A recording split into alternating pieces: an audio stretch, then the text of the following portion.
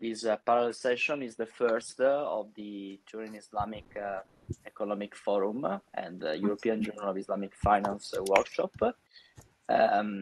Here we have in front of us two initial presentation by Muhammad Duku, paper 1.2, an exploration of the role of Zakah as a robust mechanism for economic growth and development in Nigeria, a case study of the Tikau Emirate Council of Yobe State, Nigeria. So that's the first presentation. Then we have the paper 1.3 by Zaidi Noura. Zaidi is also visiting a PhD candidate at the University of Turin, Department of Management. So the second presentation is about chief executive officers, characteristics, and bank performance, a comparative study of Islamic and conventional banks in Tunisia. So I will leave the floor, the virtual floor, first to Muhammad Duku for his presentation. So Muhammad, that's your turn. Please feel free to share your slides and present everything. You have almost 15 minutes to complete your presentation, and then obviously Zaidi and me or the other auditors of this parallel session may obviously ask you some questions and debate about your paper. Thank you. Okay, good morning all. Morning. My name is Muhammad Duku. I'm presenting a paper titled An Exploration, the Role of Zakah as a Robust Mechanism for Economic Growth and Development in Nigeria, a case study of Tikau Emirate Council. Islam, being a unique by virtue of its principles of total submission to Allah subhanahu wa ta'ala, stresses on both material and spiritual aspect of life. Therefore, Zakah is one among the important pillar and instrument of Islamic fiscal policy, which can be considered as an important tool which every state or nation used to achieve its stated economic objectives and achieve welfare through effective and efficient allocation of resources, equitable distribution of wealth, economic stability, full employment, and eradication of unemployment and poverty. So also Zakah is the third pillar of Islam.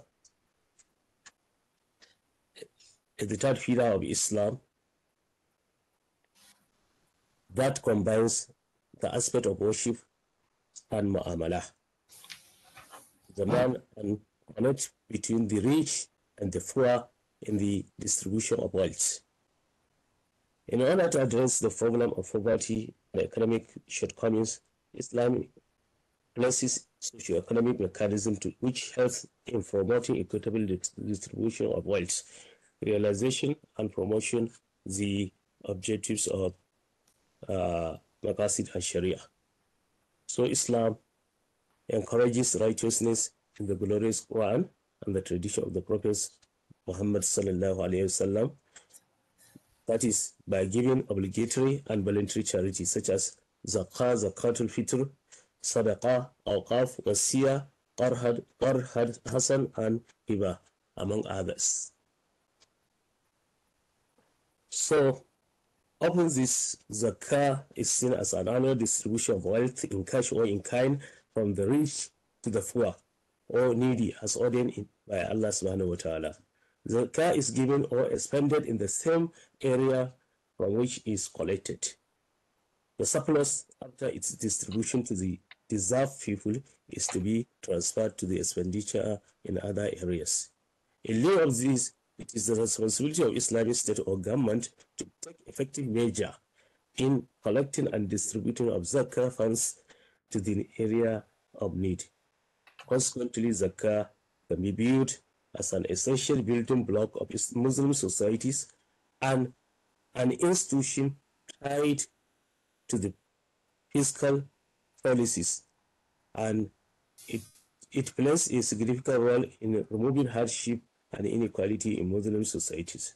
Thus, Zakah is seen as a wealth distribution instrument that can reduce the poverty rate when the fund collected by the Zakah institution can be distributed to the beneficiary, that is Asnaf, efficiently and effectively. In Nigeria, despite the numerous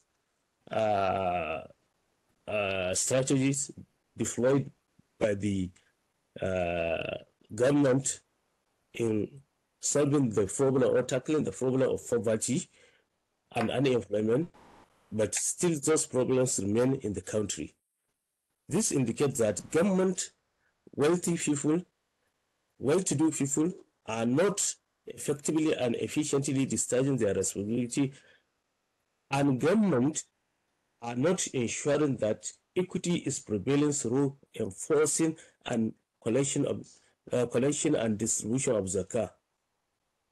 So also Yobe State in Nigeria is a state with a higher rate of or higher number of Muslim population, and is a state that is detrimentally affected by high rate of poverty, illiteracy, unemployment, and is a state which affected by Boko Haram insurgency. For us, as a result of this insurgency, there is high rate of unemployment in the area. Also, as a result of this Boko Haram insurgencies, people were killed, properties were destroyed, people become homeless, poverty is prevalent, children and widows begging on street, no potable water to drink, no food, no quality education, no healthcare facilities to the and many other factors. So also to link it together, Tikau Emirate Council is one among the Emirate Council in the state with a population of about 87,823 according to 2006 census. With a total land of, area of 980 square kilometers. The climate of Tikau Emirate is dry and hot for the greater part of the year, and the area is endowed with abundant mineral resources such as potash, giziums, among others resources. The people of Tikau Emirate mostly are Kare by tribe, and they engage in farming activities almost throughout the year as their means of earning. The history of Zakah can be traced back to the coming of Islam to the Emirate through Kinabalu Empire, when the region has an organized political system which has governed based on the Islamic system. Thus, the institution of Zakah existed in the area, which is known today as the Emirate, long before the colonialism, through the record of Zakah administration and distribution are not fully archived. Subsequently, with the coming of colonial masters, different taxes, haraji and jangali in Hausa name, were introduced to fund colonial administration. This brought to a sort of multiple taxation and confusion within the context of traditional entities that are responsible for collecting such taxes, and this made it difficult to distinguish between Zakah and colonial taxes collected in the Emirate. Since then, people started to distribute their Zakah directly to the beneficiaries. Attached to this, now Tikau Emirate Zakah and Wakaf Committee came into being in 2002 as a result of executive directive by the executive governor of the Yobe State, Alhaji Bukar Abba Ibrahim, FNIQS, who directed all the 14 Emirate Council in the state to establish a committee of Zakah and Waqf in their various domains. Therefore, due to the economic shutdown in the state because of insurgency, there is high rate of poverty, unemployment, non-provision of social services such as poor education system, absence of potable water, and healthcare facilities, among others, are what detrimentally affect the life and well-being of people in the state. Moreover, it is objectives of this paper to explore and analyze the role of Zakah as an instrument for economic growth and development in Tikau Emirate Council. The concept of Zakah. Zakah is one among the 5 pillars of Islam and a compulsory sadaqah which the rich pay to the Islamic State in order to help and create stable Muslim society. The term Zakah is derived from Arabic root word meaning to increase, to fructify, to bless, but in Islamic connotation, it means to purify one's possession of wealth by distributing prescribed amount imposed on the rich, which has to be given to the poor as their right as an essential mode of ibadah. It is also an obligatory portion from a person's wealth and property to be spent on the poor, needy, and who are eligible to collect. The rulings of Zakah. Zakah is obliged upon every Muslim, male or female, who possesses a minimum amount of wealth. This is established in the glorious Quran, where Allah subhanahu wa ta'ala says, take from your wealth, sadaqah, in order to purify and sanctify them with it. In another verse, the Almighty Allah says, O you who believe, spend the good things which you have legally and of what which you have produced from the earth for you. And also the statement of Allah subhanahu wa ta'ala, who say, and establish a prayer, salat, and pay the obligatory charity zakah. The rule of zakah also established in the sunnah or tradition of the Holy Prophet Muhammad sallallahu alaihi wasallam, by his statement that Islam is built upon 5 pillars, testify that there is no God but Allah, and Muhammad is the messenger of Allah, to establish prayer, pay the obligatory charity, that is zakah, pilgrimage to the house, Sabah, and fasting the month of Ramadan.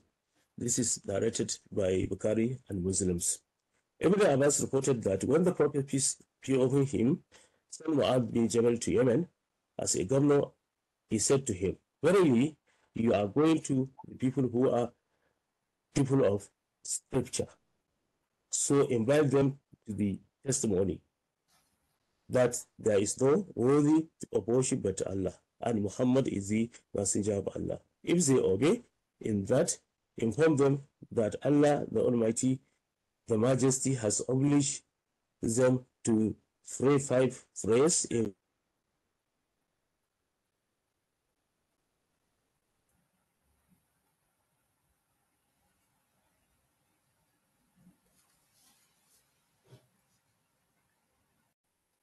Mohammad, we cannot hear you, and I think that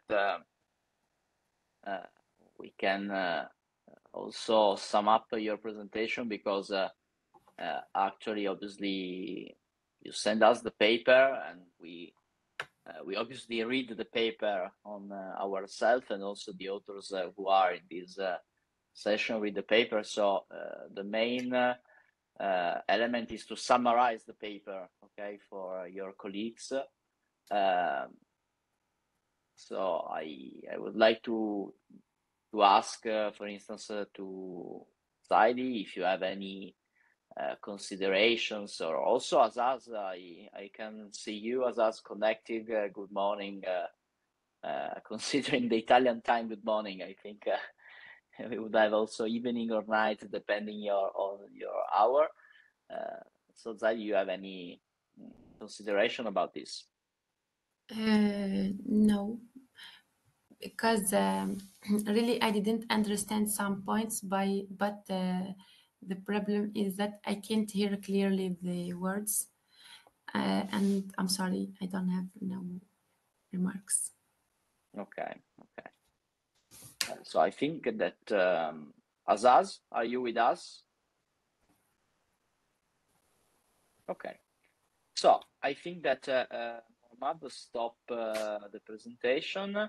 So Zaidi, you can start presenting your paper. I know that you have a presentation, so Okay. the virtual floor is for you. Thank you so much. Okay, you're welcome.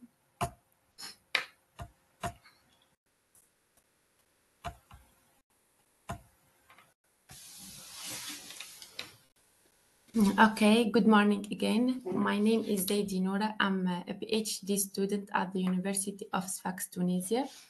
I'm pleased to be here today in the Turin Islamic Economic Forum, and I want to extend my gratitude to you, Professor David Calandra, for this invitation. I'm not sure if you hear me or no. Yes, we can hear. Thank you so much. We can also see your slides. Absolutely. Thank you. Okay. I want to thank you for this occasion. I appreciate that. And I'm I'm excited to share insights from my research titled Chief Executive Officers, Characteristics and Bank Performance, a comparative study of Islamic and conventional banks in Tunisia.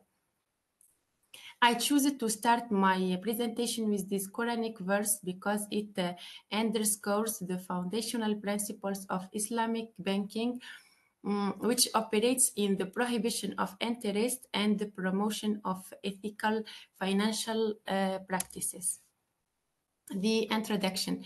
Islamic banks driven by principles of human welfare and inclusive growth are emerging nowadays as a compelling alternative to conventional banking.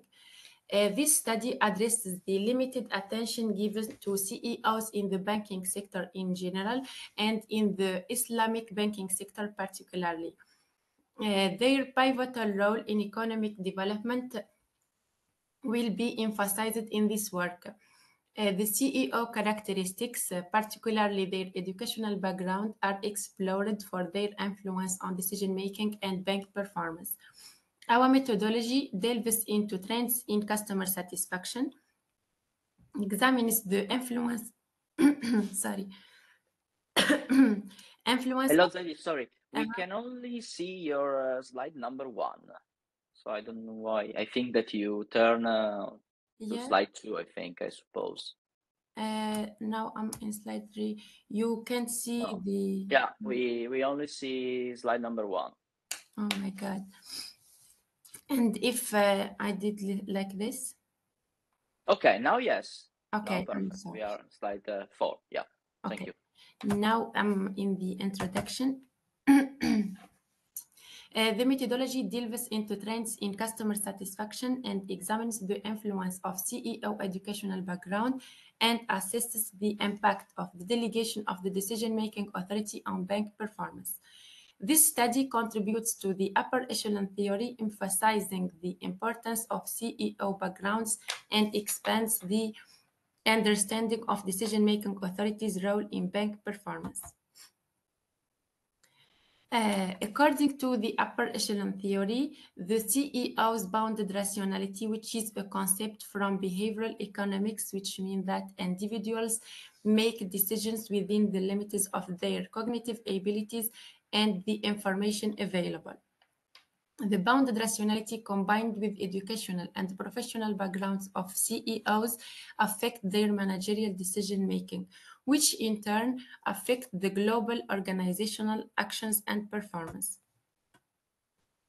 However, according to the new institutional theory, the organizational performance is a result of external factors like environmental influences and regulatory framework.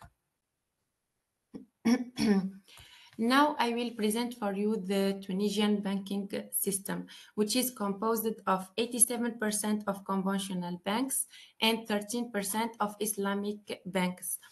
However, Islamic banks represent a smaller portion from the total number of banks. It has successfully attracted 25% of customers. In comparison, conventional banks have a larger customer base with 75% of customers opting for their services. Despite this, 75% customers, Islamic banks have a higher customer satisfaction rate of 75%, whereas conventional banks report a lower satisfaction rate of only 45%, which which suggests clear preferences for the customers for the services offered by a financial banking system in Tunisia. The methodology. This study, based on a sample of 1,380 banking professionals, englobed all the CEOs of the Tunisian bank system. The period is from 2018 and 2022. The data were collected using a research questionnaire from the annual reports of banks. The central bank records and CEOs' personal characteristics are collected from their profile on social networks and by direct meetings with them and from online articles. The independent variables are CEO educational background, his educational level, gender, tenure, age, delegation of decision-making authority, and bank size. The main dependent variable is the bank performance as measured by return on equity. We used the 5-year average return on equity to mitigate short-term influences. The methodology starts to test the validity of our questionnaire, then the regression analysis. Here is the first model. The title is this model is to examine the relationship between CEOs' educational background and bank performance by comparing conventional and Islamic banks.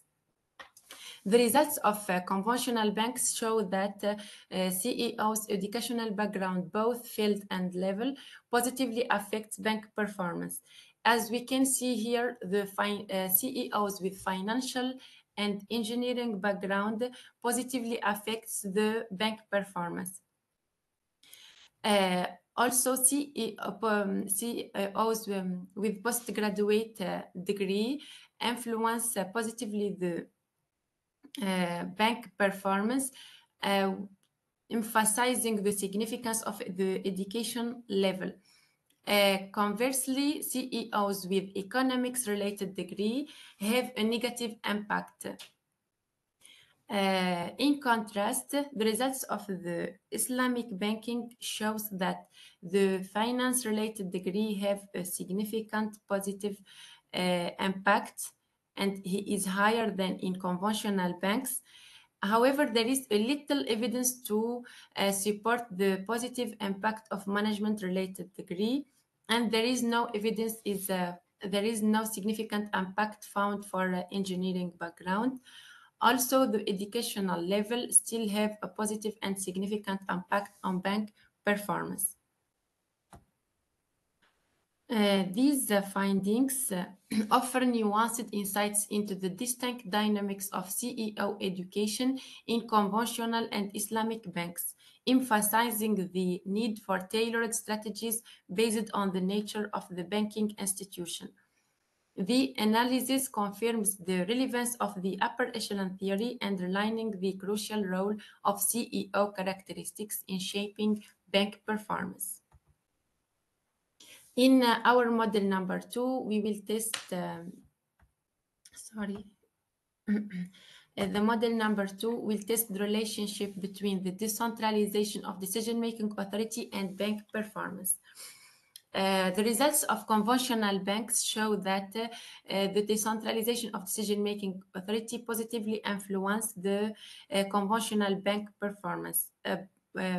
As we can see, a positive coefficient of the delegation of decision-making authority. Also, larger banks denoted by an increasing number of branches also demonstrate higher performance. Furthermore, banks led by CEOs with a dual role. Dual role means he is the CEO and the chairman of the board of directors in the same time. Also show a positive impact on financial outcomes. However, for the Islamic banks, the delegation of decision-making authority have a positive and significant impact. The bank size, as measured by the number of branches, have a higher significant impact, but there is no evidence that CEOs with dual roles have any significant impact. To conclude, we can see our main results is that the customer satisfaction rate is really higher in Islamic banks compared to conventional ones. Also, the educational background of CEOs have a substantial and distinctive impact on bank performance, with noticeable variation between Islamic and conventional banks. Also, decision-making authority has differing effect on bank performance, highlighting nuanced sector dynamics. The key implication is because the upper echelon theories state that the organization performance is a result of CEO's characteristics, and we confirm this principle by proving that CEO's educational background and the degree of delegation of decision-making authority really matter for bank performance. Also, this work challenges economic theories like the new institutional theory, which states that the organizational performance is a result of external factors and really beyond the direct control of the CEO. But here we prove that the bank performance may depends on internal factors like the CEO control and the delegation of decision-making authority. The main limitation of this work is the data source, because we have used a research questionnaire acknowledging potential biases. Also, the short time frame of only 5 years. Also, the study is limited on the Tunisian context, and also he is limited to the banking system. What I recommend for the future research is why not to test the global application, so the to generalize this study across diverse global banking sectors for comprehensive insights. Also, to extend the time frame, use a longer period, or maybe longer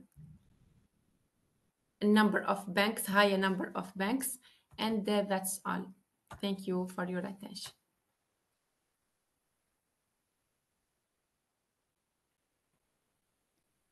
You hear me? Thank you very much, Zaidi, for your great presentation, and thank you for enlightening about your research, and let me say also to give an interesting understanding about the characteristics and bank's performance, Tunisia situation, Tunisia banks, bank environments. I have some obviously reflection for you, but before I would like to ask to Asas Worasutr and Ahmed. You join this parallel session, so if you have any suggestions or consideration for Zaidi, please absolutely turn on your microphone, your video, and we can discuss about without any problems. Do you have any questions or reflections about this?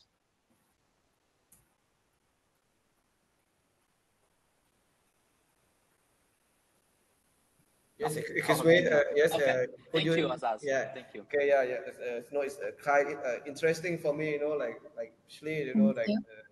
like you said that in Tunisia, which we know that it's a Muslim country, but Islamic finance is represent about I think 13%, right?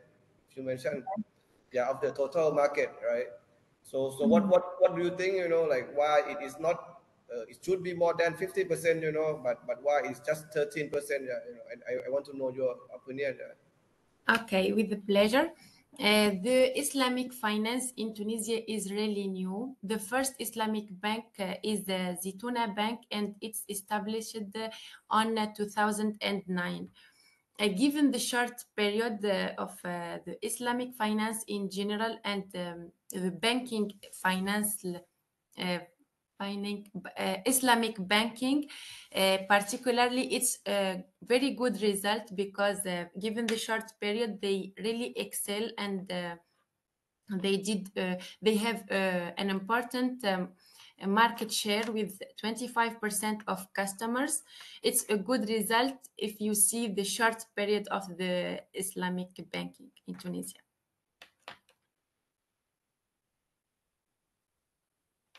I'm sorry, I can't hear you.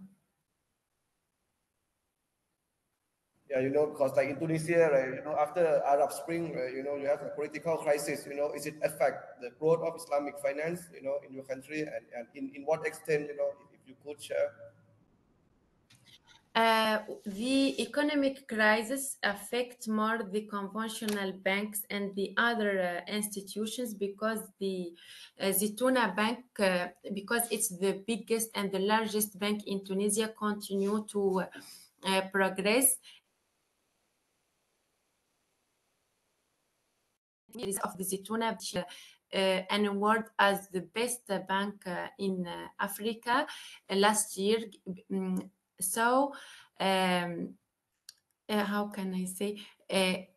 Given that, even that if there is an economic crisis, the Islamic banking prove that they can resist, and they prove and they realize an important results. So the economic crisis doesn't really affect the Islamic finance in Tunisia.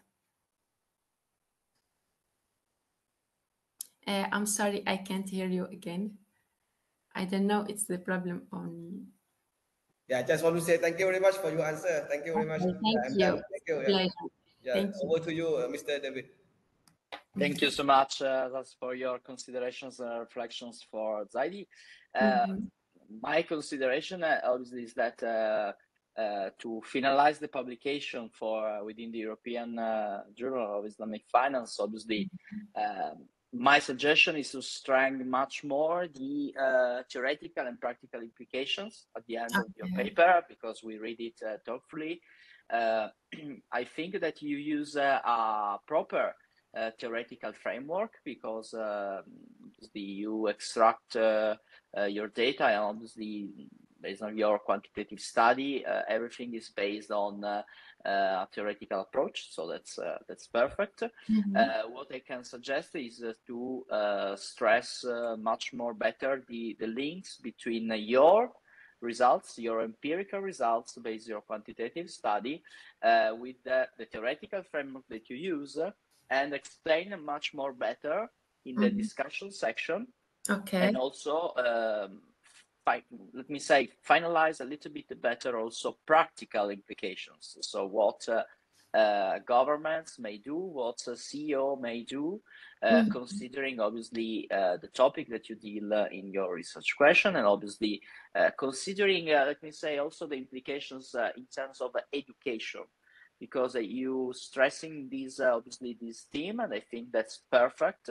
And also considering the reflection of Asas of the movement, of the government movement in Tunisia, I think that would be interesting. So that's my suggestion. Obviously, after this conference, for you, also for Asas, you can then submit your paper in the European Journal of Islamic Finance, and then we try to have a fast double peer review process in order to give you some feedback at least about 2 external reviewers for your paper. So thank you so much, Zaidi, for your Thank you very presentation. much. I really appreciate your feedback, and it's a pleasure for me to be here. Thank you. Thank you. So, Asas, that's your turn. So, we have a new paper in this parallel session number 1. So we have the opportunity to include and to listen now the presentation by Asas Worasutr, hoping that I spell in a good way. The paper is. Can I share my screen? Yeah, absolutely. The paper is the 1.4, Driving Sustainable Innovation, Islamic Financial Literacy and Inclusion in the 5 Southernmost province of Thailand. So that's, I think, an interesting case study by your side. Okay, Asas, the virtual floor is all for you. Thank you. Thank you very much. Let me try to share my screen.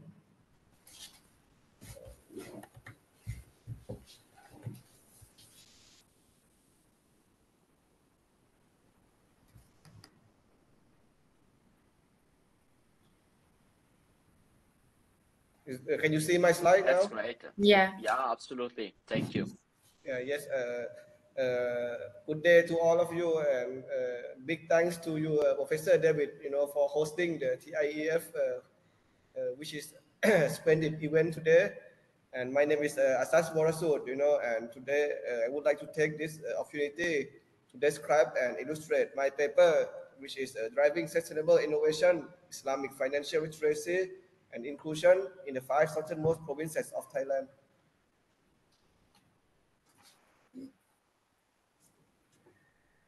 The pursuit of financial literacy and financial inclusion are widely recognized as a critical objective in Thailand development agenda. However, as you can see in the screen, the OECD survey show that the level of financial literacy in Thailand is lower than the global average. Despite this, the Bank of Thailand survey indicate a sharp increase in the rate of financial usage in Thailand. This suggests that many financial customers in Thailand may not be financially literate. However, the survey that I have mentioned just now does not reflect the Muslim population, and the instrument also does not include the principle of Islamic finance.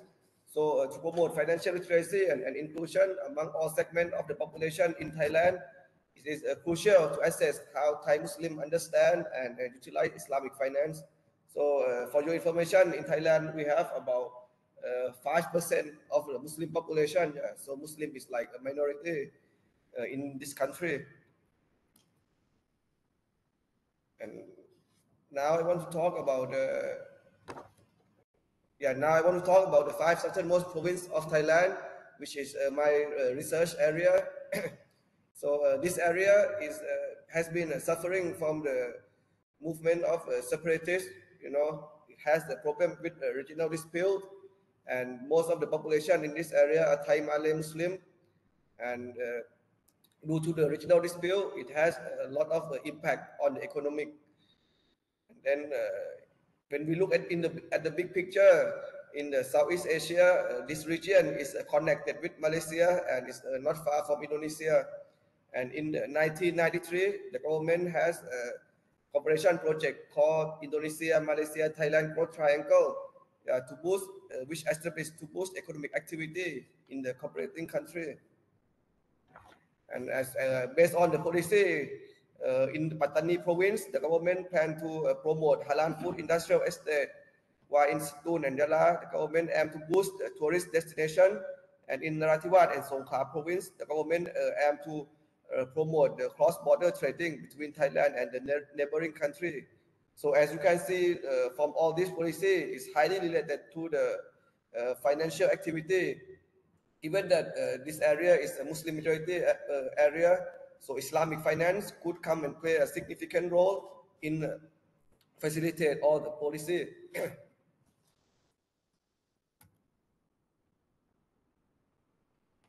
Okay, and after conducting the,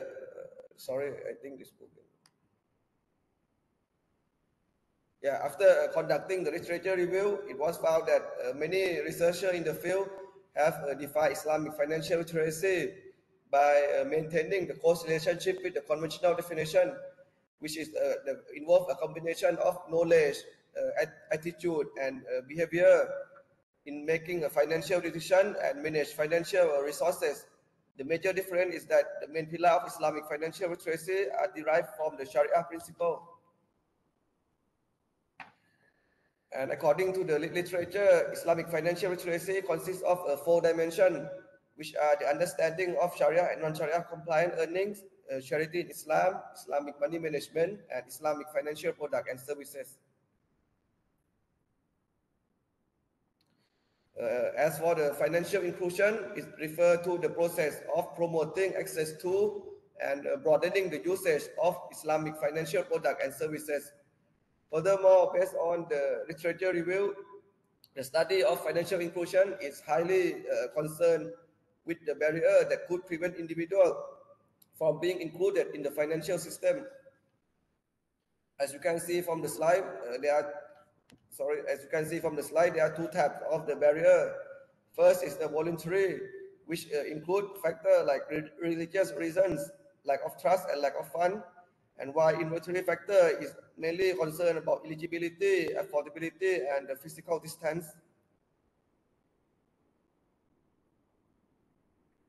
As such, Islamic financial literacy and Islamic financial inclusion are integral to sustainable finance, as they empower individuals with knowledge and access to services that could foster a more inclusive and sustainable financial system. So based on the research method, this research utilizes a mixed method in an attempt to integrate quantitative and qualitative data to create a comprehensive and rich picture. Under this design, hello? Can you hear me? Yes, we hear you. Yeah, I'm sorry. Yes, we hear you. Mohd opened the microphone, so that's why you have. Oh, sorry, because I cannot see you. I only can see the slide. No problem. Okay. You can proceed without any problem. Okay, sorry for. So under this design, I decided to prioritize the quantitative, as it allows me to obtain initial and reliable results, which can then be elaborated further with the qualitative details. And the quantitative data was collected by using the closed-ended questionnaire, which was completed by 500 respondents who were Muslim and reside in the area. And the questionnaire data were then analyzed by using descriptive statistics. This technique was chosen to describe the characteristics of the data and to interpret the level of Islamic financial literacy and inclusion, while the qualitative data was collected by using a semi-structured interview with 13 participants who work in Islamic financial related organizations in the area. To analyze the interview data, thematic analysis was employed to classify themes that are interesting and important, which were then used this team to address the research questions.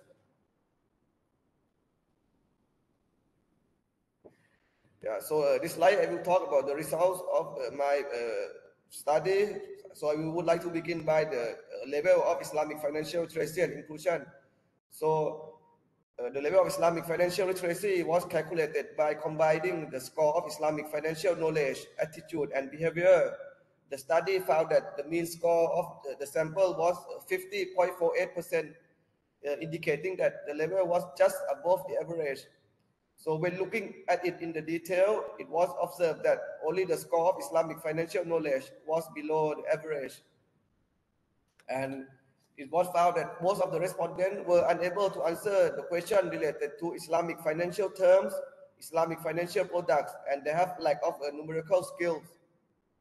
So this finding is consistent with the response of many informants who observe that local Muslims have a proper understanding of what is prohibited and the meaning of charity in Islam. But however, when it comes to Islamic finance, most of them were unaware. And as for the level of Islamic financial inclusion, the data revealed that the mean score was equal to 18.4%, indicating that access and usage of Islamic financial product and services across the sample was very low. This trend is also in line with the interview data, which point out that the number of Muslim clients in Islamic financial institutions is much lower than in the conventional banks. And regarding the barrier to Islamic financial inclusion, the table show that both respondent and the interviewee recognize that economic conditions like low income and high prices are the most significant barrier. Meanwhile, they also cited a lack of trust and lack of documentation as major obstacles. Apart from this, only respondent expressed concern about physical distance, while interviewee recognized the slow credit approval process as another main barrier to access Islamic finance. And furthermore, based on the cross-sectional analysis, it was found that those with low income, small and medium enterprise, SMEs, and agriculturists were the most vulnerable groups in terms of Islamic financial illiteracy and exclusion. And in this slide, I will talk about obstacles that have limited the growth of Islamic financial literacy and Islamic financial inclusion in the area. Regarding Islamic financial literacy, firstly, there is a lack of Islamic finance syllabus in the current curriculum, which has caused the general population to lack basic Islamic finance knowledge. And secondly, many employees in Islamic financial institutions lack the expertise to explain and differentiate between Islamic and conventional financial products. And thirdly, most religious leaders in the area, which I refer to the local imam, they are unfamiliar with the principle and practice of Islamic finance, which create a barrier to the dissemination of Islamic financial knowledge to the public. And finally, there is a scarcity of Islamic finance teachers within the Islamic educational system in the area. And on the other hand, for Islamic financial inclusion, as I mentioned before, the main obstacle in the region is associated with the economic condition. Specifically, a significant of the portion of population were poor and they have a lack of collateral to secure their loan. And another main barrier for using Islamic financial product is the high prices, which can increase the burden on borrowers as well as create financial difficulty for them. Furthermore, problems with the supply side, such as a slow process and distrust, which stem from bad debt incident and weak governance in Islamic financial institution, are also another main barrier that limit the usage of Islamic finance in the area. And finally, the lack of an online services channel is also an obstacle, especially for the young and middle-aged individual who often demand convenient financial services. And based on the empirical evidence, proactive recommendation to increase the level of Islamic financial literacy in the area are proposed as follows.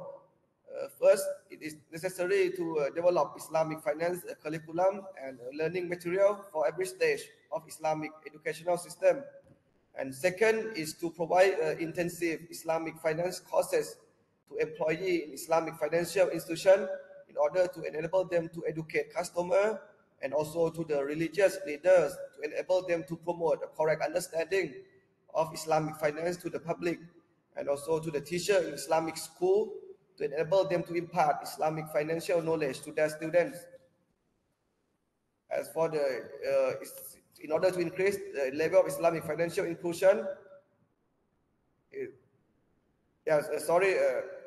and lastly, to increase the level of Islamic financial literacy is to hold seminar at increasing public awareness of the significance of Islamic finance across the region.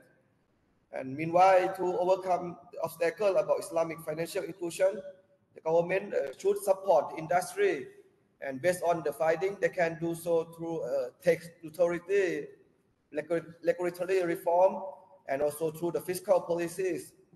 Then Islamic financial institution could utilize a marketing strategy like push and pull or online and offline to promote their access Islamic financial product and services. And also they could innovate Islamic financial products that are suitable for the market. Yeah, this could be Islamic venture capital for SMEs and Islamic microfinance for the poor. And finally, is to establish Sharia Advisory Council, in the national body, yeah, in order for them to issue the ruling on Islamic financial transaction in the country, as this would help to increase the public trust on Islamic financial institution.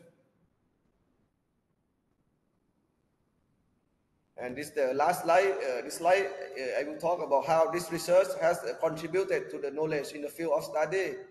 So it can be viewed from the three perspectives.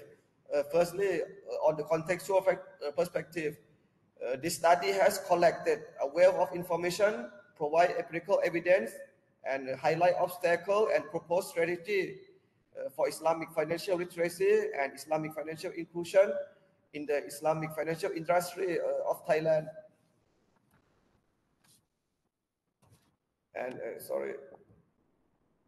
And theoretically, this study has developed a new conceptual framework to define and examine Islamic financial literacy.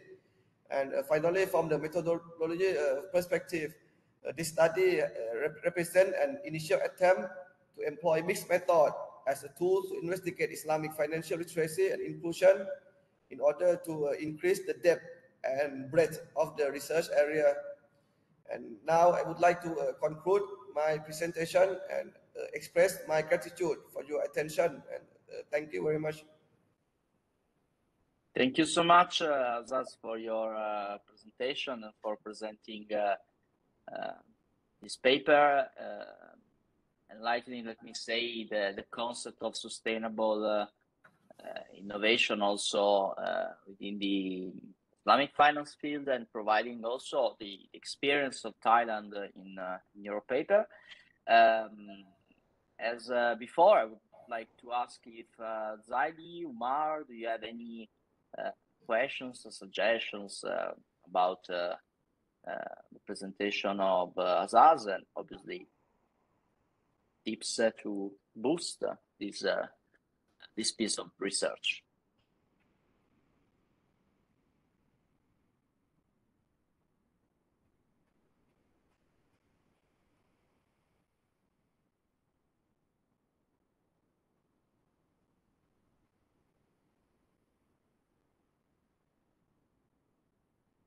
Anything? Okay, so I can share with you some reflections about your paper, also in line of your future presentation. So what I can what I appreciate is the originality of your work. That's important also because you, for the journal, you gave the idea about an important case study as Thailand, also on the framework that you present and you share with us. Obviously, in terms of journals, you can submit your paper, but for sure, probably typical reviewer may suggest you to first stress a little bit better your introduction. So, for instance, what I can suggest also reading is that that's okay. You give a great background of your paper. Then you can put some highlights about the methodological framework that you use in the paper. And then you should also summarize a little bit the results, just a paragraph that you obtain with your paper, and also the implications that you get in terms of we say theory, and also in terms of practice, and also at the end putting a little part in which you sum the paper, in which you declare the map of the paper. So just to say, the next section readers may find the literature review, etc. About the literature review, I have no comments for you. Obviously, you can then wait the reviewing process. My main suggestion is to stress more and more the methodology. How to do? What I can suggest is to read the previous published paper within the European Journal of Islamic Finance, and also in other journals, because you declare a mixed methodology, so you use quantitative and also qualitative results. What I can suggest is to give more and more details about your semi-structured interview. So what are the questions? Also link the topics, link the variables that you stress in your interviews with the theoretical framework, with the theory, let me say. So that's what I want to suggest to you. Obviously, you obtain, I think, a good pool, so more than 500 questionnaires. That's, I think, a great number also for this. Last but not least, in the methodology, you can stress a little bit and write a little bit more about the general case study, so the background, the situation that you have in your country, and also in the provinces, in the 5 provinces that you use. The results are interesting, in my opinion. They are well drafted and well developed. Just a suggestion, in my view, if you want, you can put on brackets some extract of your interviews, just to reflect more and give more emphasis on what you are describing, as you do, for instance, on page number 10. You can do also something a little bit more in the other parts. Also, discussion is interesting. What I can suggest is to cite more references, also more Scopus references, and link your results with previous results that our colleagues declare in the past. I think that the conclusion will be interesting and also well written. So that's my point of view and my personal suggestions for your paper. And I hope, obviously, all the best in continuously the publication process of this article. Thank you for being there. Thank you very much for your feedback, Professor David. Thank you so much. Okay, so I think that we finish the parallel session number 1, because the first author are not connected, probably for several reasons. So it's my pleasure to hosting all of you there, and good luck for your research and good luck for everything. I would like to remind that at 3 p.m. Italian time, at this link, I post the link on chat, you can follow the presentation of Professor Kabir Hassan. My suggestion is to follow, because he is the most important scholar in the world for Islamic finance, and he will give a keynote speech about the state of the art of Islamic finance within the European countries. And then we have a fast closing session. So please follow us also at 3 o'clock p.m. Italian time. You will find the link directly at the website that I post there. Okay, thank you and bye-bye. Have a nice day.